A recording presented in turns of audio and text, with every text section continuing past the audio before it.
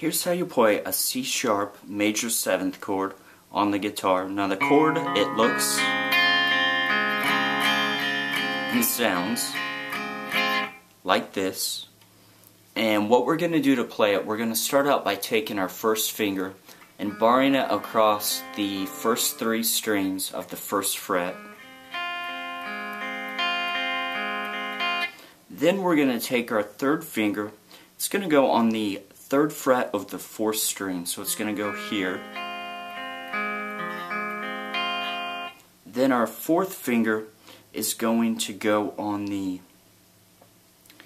4th fret of the 5th string, and with that finger, what you want to do is use the top of your 4th finger to mute the 6th string. So for this chord, we're playing the 1st, 2nd, 3rd, 4th, and 5th strings.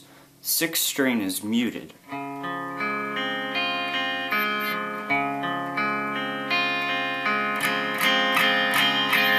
And that's how you play a C sharp major 7th chord on the guitar. It's going to look and sound just like this.